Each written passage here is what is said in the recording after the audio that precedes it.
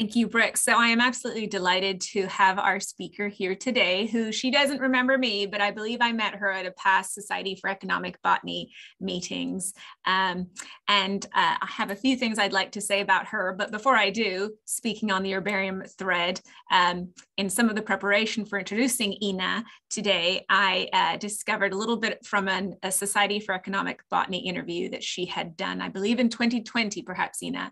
And I was delighted to find that as a 10-year-old, Ina engaged in a friendly competition with a neighbor to try to create the best herbarium, to collect material from where she lived and to identify it using field guides. So I think, as you can see, this passion started early and has continued. And we're glad for all the travails in getting here, that we get to hear your work today.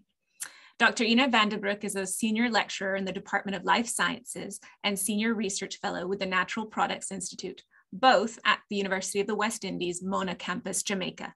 She is also an honorary research associate of the New York Botanical Garden. Dr. Vandebroek's research is community-based and centers around the interconnectedness of Caribbean biological and cultural diversity, seeking to understand the patterns of traditional knowledge about the environment and cultural plant use for health, well-being, and food security. So without further ado, I know you're all here to hear Ina speak today. So Ina, thank you for being here. We look forward to your lecture. Thank you very much for this wonderful introduction. Let me pull up my presentation. All right. I'm gonna hide some controls. So thank you. I'm really very delighted to be here today for this lunchtime lecture and to talk with you about research that I have been involved in for 16 years while I was still working and living in New York City and working at the New York Botanical Garden. So it was a lot to compile and compress into a 1 hour, 45-minute presentation. So that's why I'm focusing on lessons learned, and I hope you will enjoy it. The title is Urban Ethnobotany, Traditional Plant Knowledge and Medicinal Plant Use by Caribbean and Latino Communities in New York City. So before I go into the particulars of the research that I've been doing, I want to say a little bit more about ethnobotany as a scientific discipline and what this field is interested in studying. And the picture that you see here is from rural Jamaica, and Mr. Peter Tucker is holding the front of a tree fern. And he's explaining to me that this front, it was traditionally used by Maroon freedom fighters during Jamaica's history and occupation, colonization by the British, and served as a wonderful tool to hide themselves in the forest environment. So ethnobotany is interested in studying the links between biological diversity and cultural diversity. And we could call that together the diversity of life. So biocultural diversity is not only important for cultural heritage, but also for community health and well-being, food security, sustainable development, social justice, and conservation of biological diversity. So it's diversity that links culture and nature through language. And for the purpose of this presentation, which is going to be about urban ethnobotany, I want to make the case that this type of ethnobotany is not only something from the past, are confined to rural areas or remote forest areas of the planet, but that's also very much alive and well and culturally important in a big metropolis such as New York City.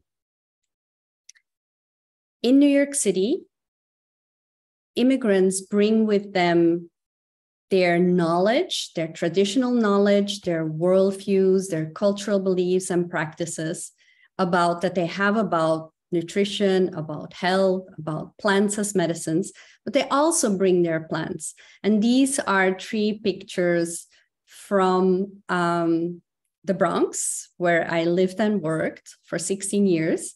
On the top right, you see a supermarket in the Bronx, and you see that the foods that are available there have signs that are in Spanish, because where I lived and worked is a predominantly Latino and Caribbean community. So you see coco malanga, you see chayote, you see yellow ñame, and you also see aloe vera.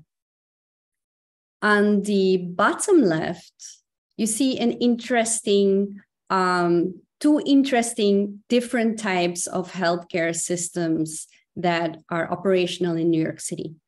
On the right-hand side, you see an urgent care medical center. And on the left-hand side, you see Botánica San Santiago de los Caballeros. So you have traditional healthcare, traditional medicine, hand in hand with biomedicine. And on the right corner, on the bottom, you see Mr. Don Eliseo, who's holding up a plant called Anamu. And that plant, Petiveria alliaceae, is available both as a fresh plant, but also as a packaged herbal remedy.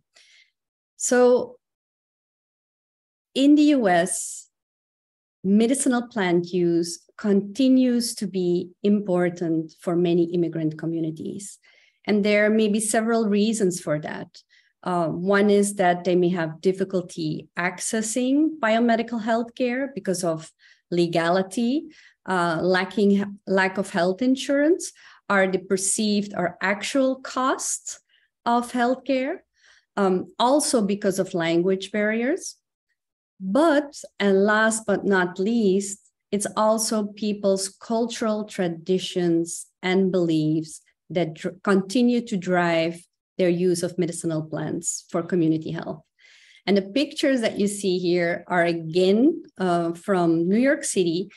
One of the students, Almesina Balbino, is standing in the basement in front of packages and packages of fresh plants that are imported from the Caribbean, but also from other places in the world. And that is not just the case in New York City. Here in this radio blog by Public Radio International in 2015, some Caribbean immigrants in Florida explained that that plant that you see here, Senna alata from the Fabaceae, may be considered by non-Caribbeans as a weed. But for Caribbean immigrants there, it's called King of the Forest, and it's an important medicinal plant. So in New York City, more than 30%, so 1/3 of the population of New York City consists of people who are born abroad or in Puerto Rico. So Puerto Rico is also included in this measure, but we really had to add Puerto Ricans because they are considered US citizens.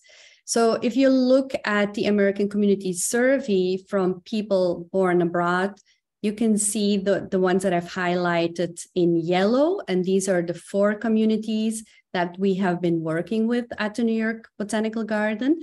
The first one is the largest foreign-born group. These are immigrants from the Dominican Republic. But you see Mexicans and Jamaicans are also part of the top 5. And then we also included Puerto Ricans because the Bronx, where the New York Botanical Garden is located, is a large community of Puerto Ricans lives there. So we embarked on a project that we called by the acronym Carlo E2, in order not to have to say Caribbean and Latino, ethnobotany and ethnomedicine every time. So Carlo E2 is collaborating with these 4 communities to look at patterns of traditional plant knowledge. And I'll tell you more about that in a second. Before we started to write this grant proposal, we did a comprehensive literature review that showed the enduring importance of medicinal plants for Caribbean and Latino community health. A review paper by Ortiz et al. In 2007 looked at the use rate of plant medicines among several Caribbean and Latino communities in the US, and found that 20 to 90% of people interviewed used plants as medicines. In New York City, 1 in 4 Dominican patients who visited the emergency room had taken herbal remedies before. And importantly, there were several papers saying that Latina women were less likely to disclose their use of herbal remedies to their healthcare providers in comparison with non-Latina white women. So on top of that, we know that there are huge gaps in the scientific knowledge. You know, the communities know these plants by their common names. Like you see a picture here of Miss Michelle Dominguez, Ethnobotanical. She's showing a leaf of a costus species that is known by the common name insulina. So you can guess what that plant remedy is used for. Yet, we do not know how many different species of costus are available in these botanicas in New York City. Then next to that, what is the known efficacy from a review of the biomedical literature about these species? And how safe is it for community members to use them? So our model for comparative ethnobotany and ethnomedicine research aims to understand patterns of traditional knowledge and patterns of medicinal plant use among different Caribbean and Latino communities. So we can ask several questions. How similar is medicinal plant knowledge among these communities? And when people migrate, does that change the knowledge that they have about plant remedies? Does the use of plant medicines change? Another question is, what are the health conditions that are prevalently treated with medicinal plants in New York City? And which plants are most popular as herbal remedies?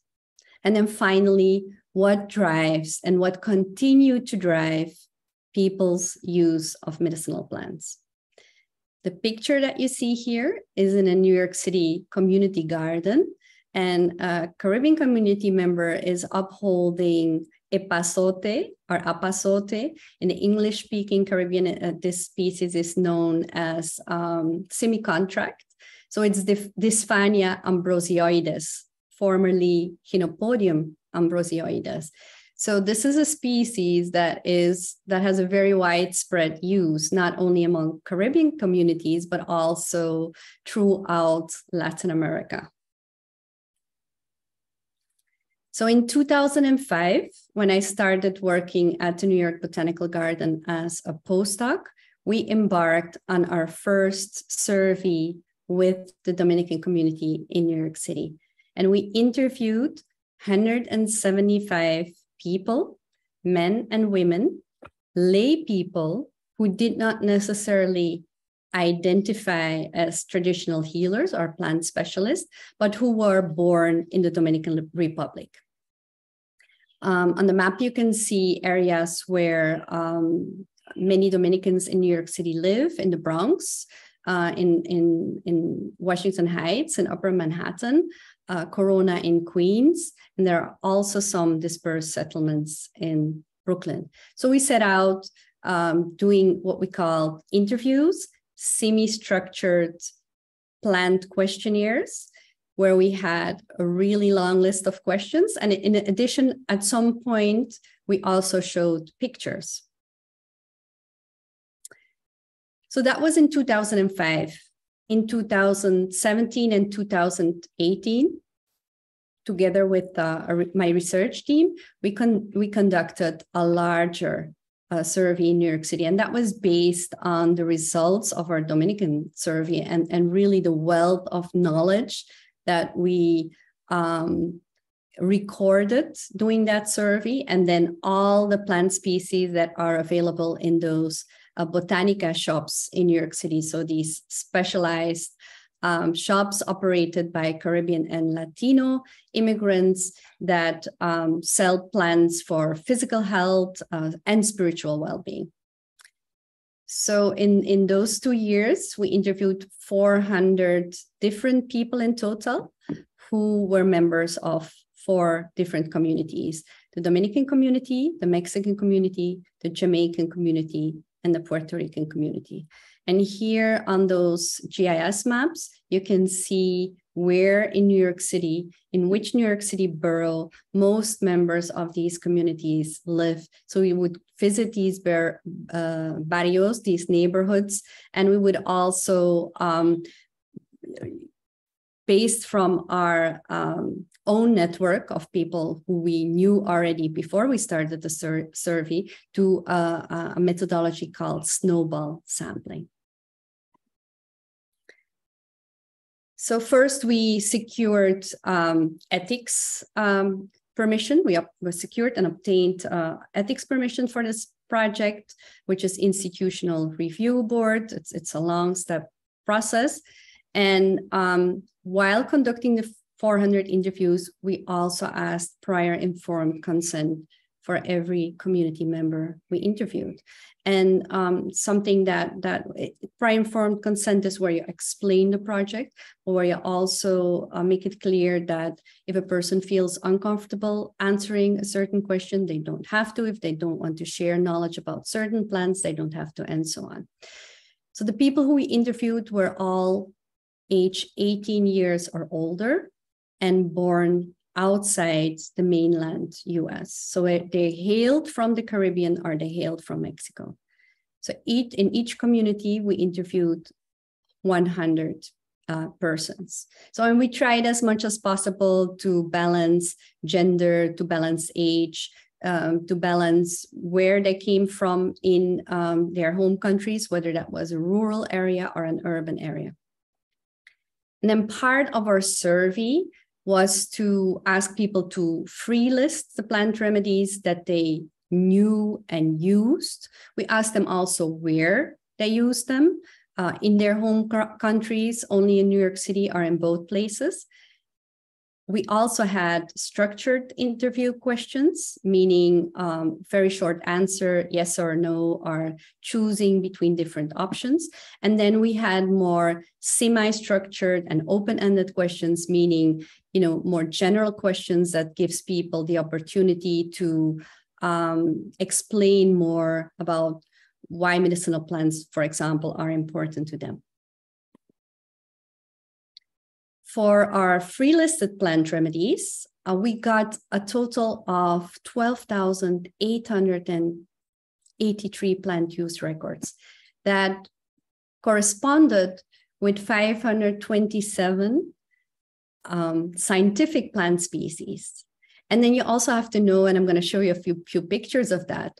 One species, like this one here, Cerasee, Cundiamor.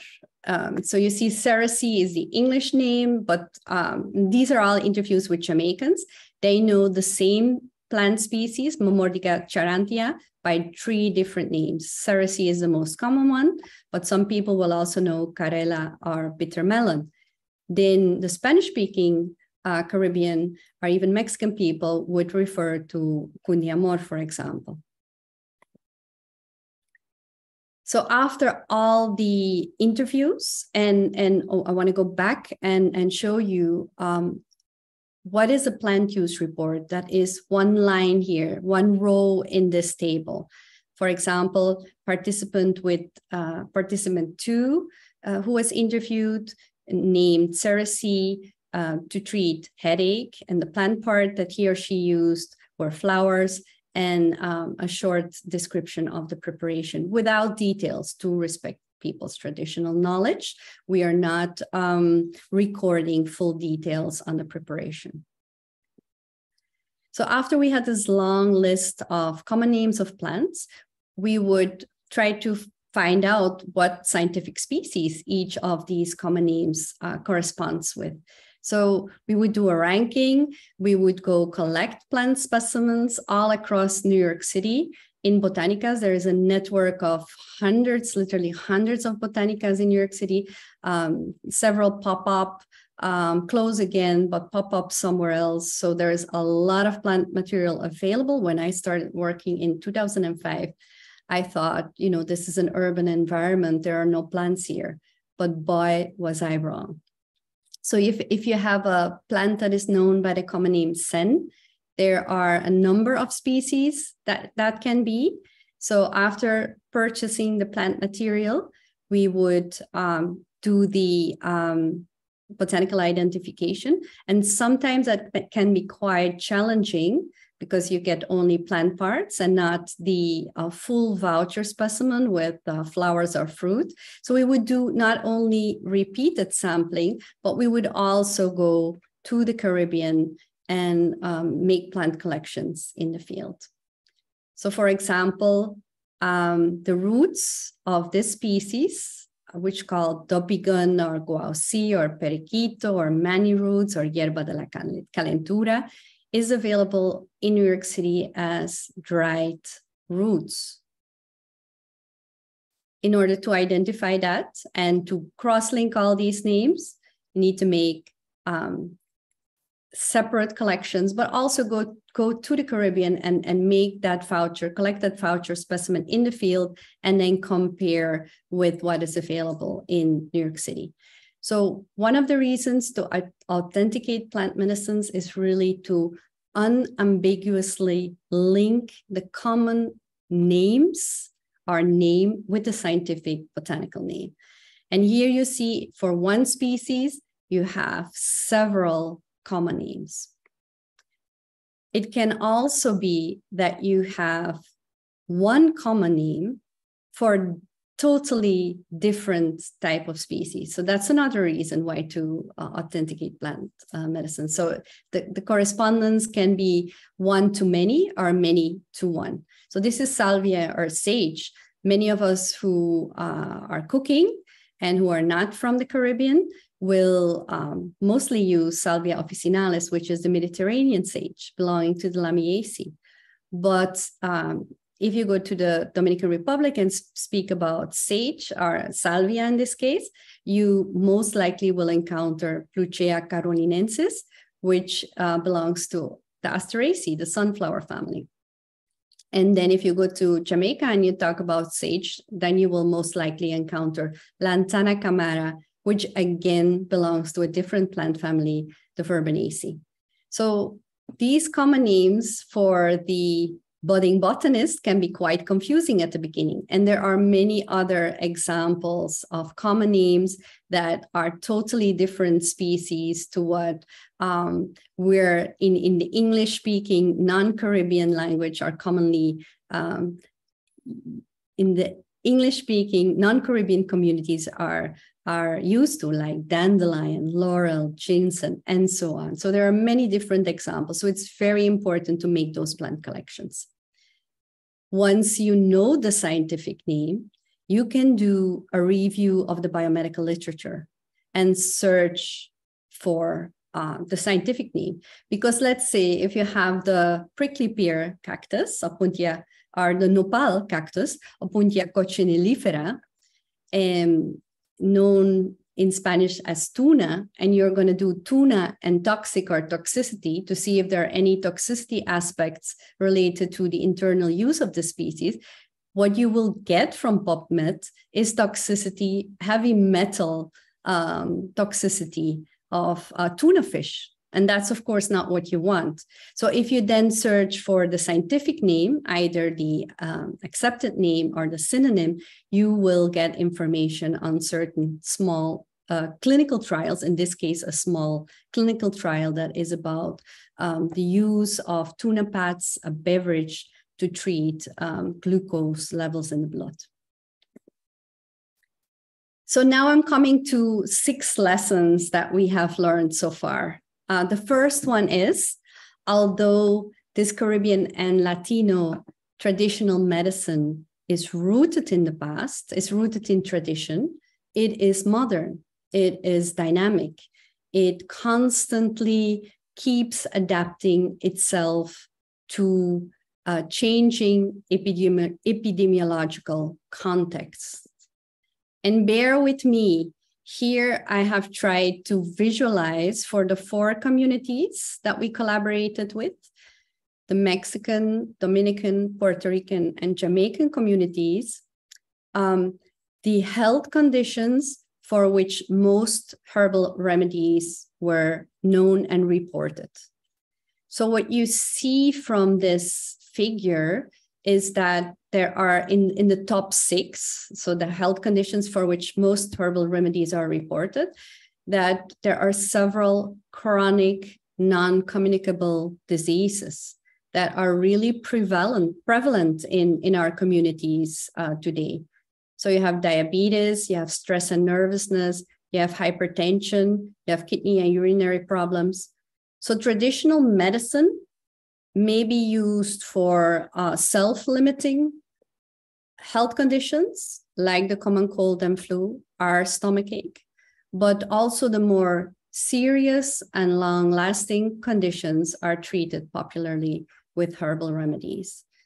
And the ones highlighted with a box are illnesses that were also reported as being of greatest community concern. So you see, definitely there's a lot of concern from those communities about diabetes, about hypertension, and about stress and nervousness. And you can imagine, being an immigrant in a big metropolis, it can be very stressful. So no wonder that stress and nervousness ranks so high as well. So second lesson learned is that Caribbean and Latino plant knowledge in New York City is very rich in plant diversity, even though we're in an urban environment, right? We're in a metropolis. It's also patterned according to cultural heritage. And I've tried to summarize that in a few graphs. So this is the breadth, the depth of the width of Carlo medicinal plant knowledge, the range of knowledge.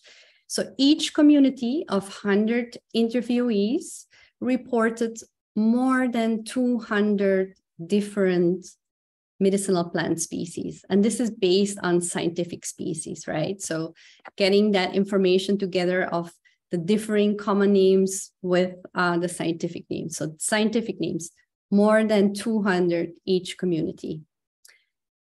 What you also see is, if you look at the percentage of people mentioning, is that the majority of plants are mentioned by less than 5 persons. So there does exist a wide diversity of plant knowledge. The next question that we can ask is, how is this plant knowledge shared between these 4 communities? And you see these overlapping circles, right? Of the 527 scientific plant species, 87 are shared in total. So you see the top 6 of the shared species. So these are the most popular ones across Caribbean, the 4 Caribbean and Latino communities. And so these are the really well-known ones, the ones that are available everywhere. And what is popping up as well is that several food plants are really popular herbal remedies. I will talk about that more in a second. The number of plant species that are outside any overlapping circle, and you see for Mexicans, that's 113 species, and for Jamaicans, it's 111 species, are really only mentioned by these communities. So then, how similar are their plant pharmacopoeias of these 4 communities? And we calculated a simple Jacquard similarity index for that. So whereby the number of shared species that are known by 2 communities, because you compare 2 communities at once, the number of shared species is divided by all the species that are mentioned, the shared ones as well as the unique ones. So what we had expected prior to, making this analysis is that Caribbean communities would have more shared knowledge, so that the Mexicans would be the ones, the community who had the lowest correspondence or similarity with the other communities. But it turns out that first Puerto Ricans and Dominicans had the highest similarity, but then it was Puerto Ricans with Mexicans and Dominicans with Mexicans. So it was the Latino, the language here, that grouped the communities together, whereas Jamaicans, who are English speaking, had their own set of, more unique medicinal plant species to them. And that's why they showed less similarity with the other communities. So lesson number 3 is that food plants become more important as medicines after migration to New York City. So we're always speaking about loss of plant knowledge, loss of traditional knowledge. But actually here we found that after Caribbean and Latino communities migrate to New York City, that knowledge becomes transformed. And foods, regular food plants that are more easily available, for example, in supermarket or greengrocers, take on more important roles as medicines. So this is, and Alejandra may recognize this picture. This is Fordham Plaza, not that far from the New York Botanical Garden, across Fordham University, but all over New York City, really. Especially in areas designated as food deserts, these New York City green cards have been popping up. And this is community members selling vegetables and fruits. Here you can see sugarcane, you can see, I think, a mamey sapote, and the more, generally known like pineapple and so on. So these food plants become part of the therapeutic medicine chest of these communities. So if we look at data specifically from the Dominican community, we see that before and after migration, so DR is surveys that we did within the Dominican Republic as compared to the survey in New York City, we saw that really food plants, people start reporting on average significantly more foods that double as their function as medicines. And the ones that I call non-foods are those plant species that are only used as medicines. So while there may be a certain degree of knowledge loss about those non-foods, those pure medicinal plants that people may not have that easy access to all the time in New York City, they certainly start reporting and using more food plants as medicines. And not only that, they are using these food plants more often to treat chronic non-communicable diseases such as asthma and chest congestion, diabetes, and hypertension. So again, showing that this medicinal plant knowledge is very modern, and it really responds to, what diseases, what health conditions are most prevalent. And we saw that too during the COVID pandemic, where community members began really to very intensely share information about food plants that were good for respiratory health. And they started sharing through social media. So it's a very modern, a very adaptive traditional medicine. Lesson number 4, and I've spoken about that a little, is that the importance of botanicas in the healthcare system of New York City.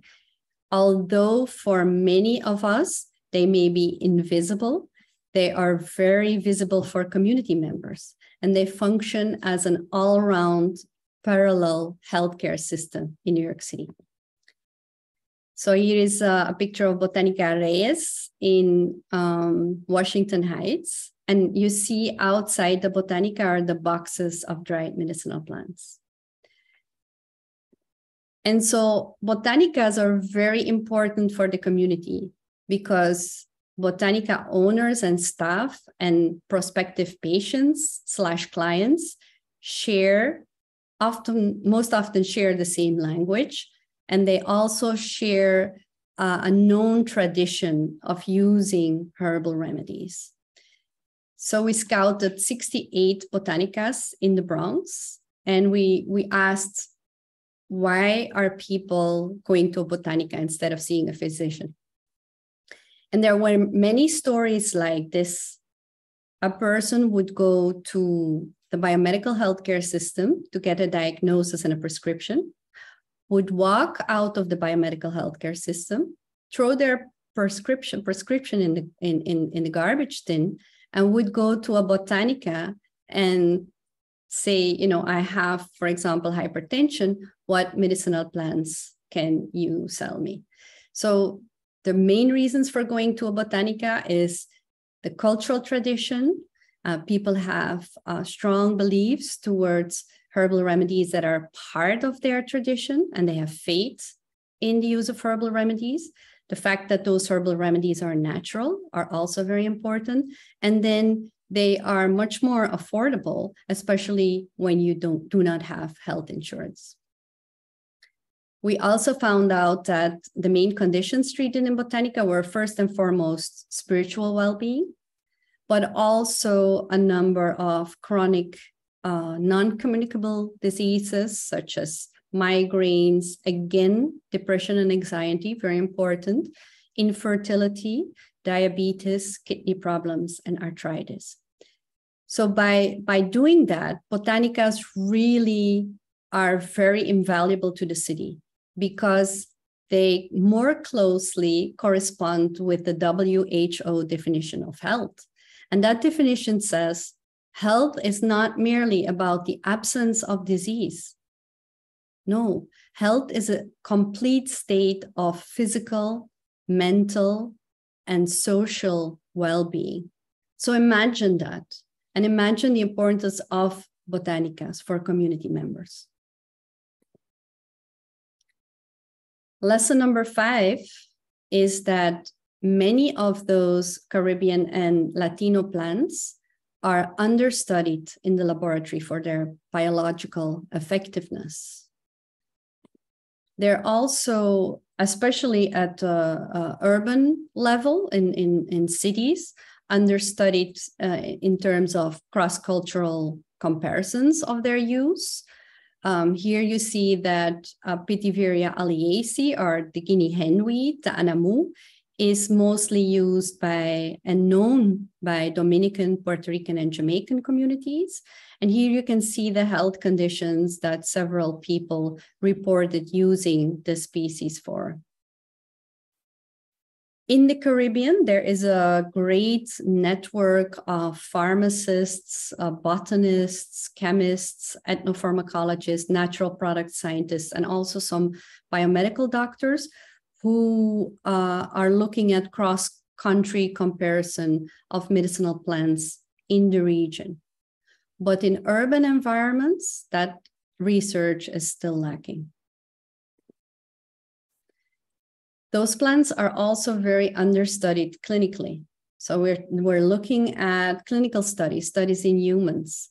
So again, for the same species and looking at the different health conditions that community members reported, ranging from cancer to sexual potency, we saw that there was only one study in the biomedical literature, a small clinical trial, not randomized, no double blind, and so on. So that's why it's the type of the clinical trial is listed as other, only 14 people. And there was no effectiveness of Guinea henweed of Petiveria alliaceae noted in that trial. But there does exist an animal study in which the leaf extracts tested in mice reduced fasting blood glucose. So here is one animal study that refers to a potential diabetes effect.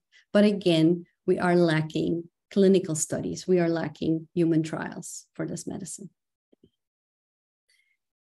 So our final lesson learned, and of course I have much more lessons to share, but not within the 45 minutes that are allocated to me, but it's a very powerful one and a great one to end, is that cultural health beliefs really drive medicinal plant use.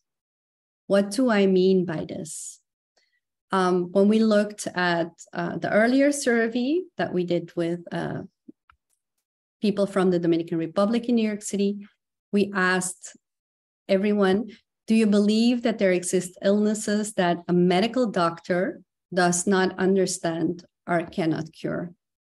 And a whopping 80% of people said, yes, sure. So we asked, so which illnesses are these? And we got a long list of 21 illnesses, and this is the top 10.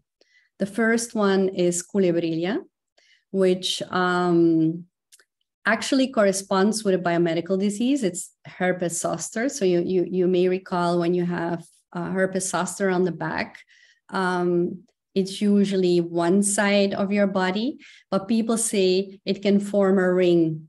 And when the ring closes, the person dies. So that's why it's called culebrilla. Culebra means snake. Asthma and chest congestion, a chronic non-communicable disease, very important in urban areas where there's a lot of smog pollution.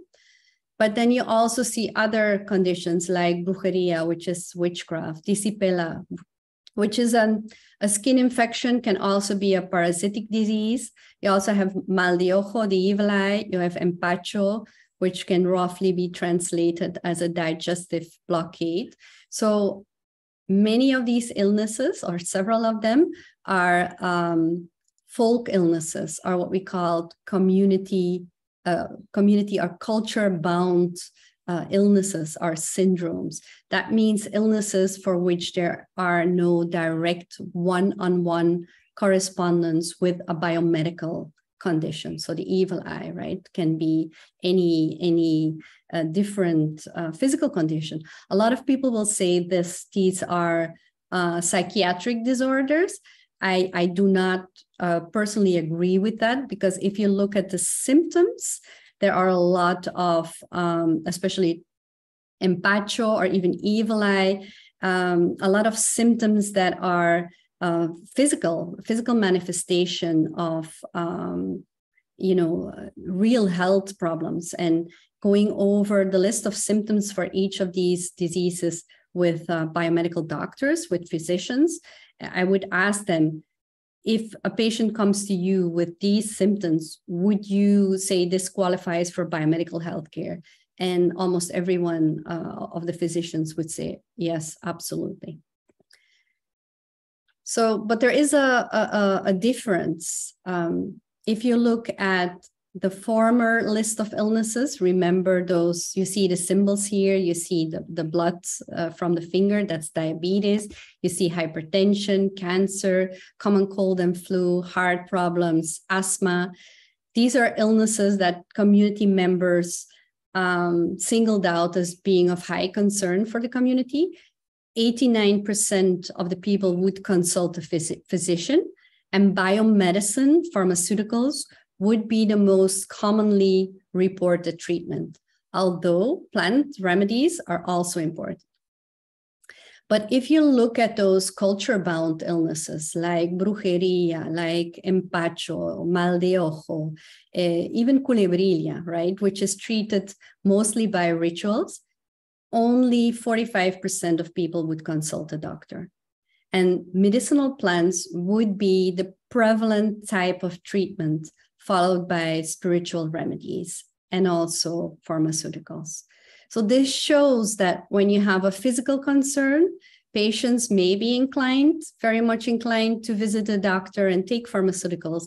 But when the community diagnoses these illnesses as being part of, the cultural patrimonium, the cultural heritage of the community, people will prefer to use plants and spiritual treatments. And that's important for doctors to know.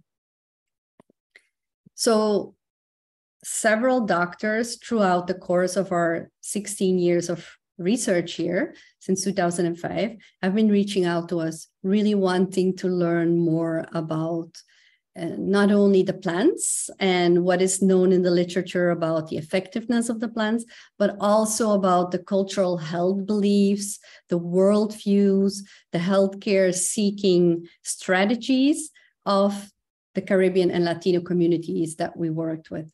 So we've been working on an online module of the Carlo E2, Caribbean and Latino Ethnobotany and Ethnomedicine Research Program. And each module represents a PowerPoint. It starts with introduction to core concepts, the type of research, lessons learned that I've been presenting today.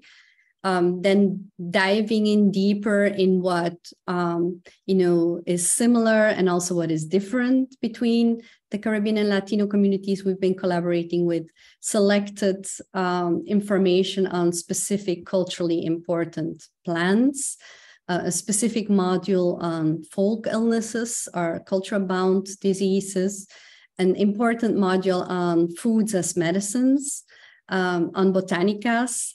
And the final module, module number 10, is promoting dialogue, how for physicians and doctors and medical students to establish a more inclusive and dialogue with their patients, in which they are not only telling them what they have and what they should do, but also listening and learning from them about what is important for them in using plants as remedies and about their cultural traditions. And we're also including a couple of mini modules. So in conclusion, the 6 lessons learned that I've been speaking about, and each lesson learned has a different module in this curriculum that we are creating. And I want to end by saying that it certainly takes a village not only to raise an ethnobotanist, but also to conduct research. And we have to honor always those who came before us and guided us in our research, but also very importantly, those are coming after us and who are continuing this research. So by saying that, I want to end my talk here and open the floor for questions. Thank you very much.